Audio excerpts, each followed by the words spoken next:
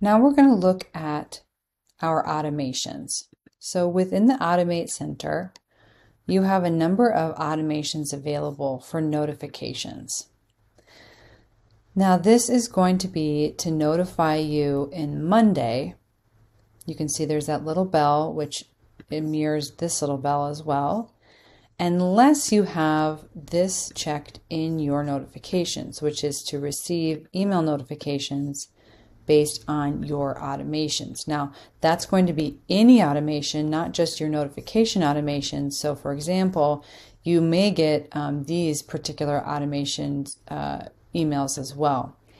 So in the notifications, this is just in your Monday, unless you have set that up to go to your email as well. We would recommend that you keep it unchecked.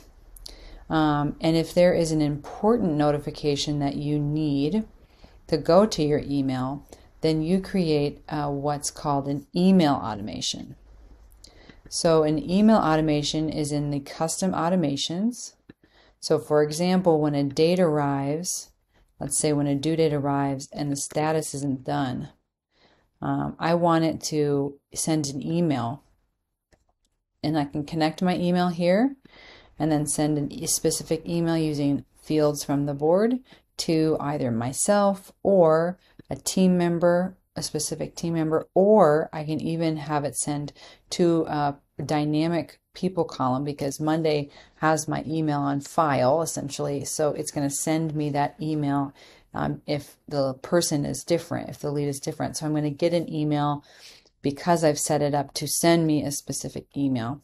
So this would occur even if you have your automation, your notifications set up in your My Profile and not checked the email automations going to your, the automations going to your email.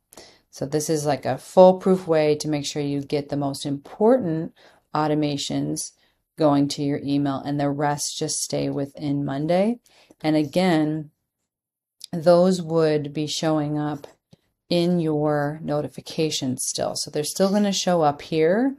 They can still potentially show up in your inbox, but it keeps your email really free from clutter and only the most important things happening in your email. You can also at this time do the same thing in your integration center by going either to your Outlook or Gmail integrations and do a very similar thing, but this is on an individual basis. So this is only going to work for me, whereas what I showed you here in the Automate Center under Custom Automations, this is going to take place for anyone.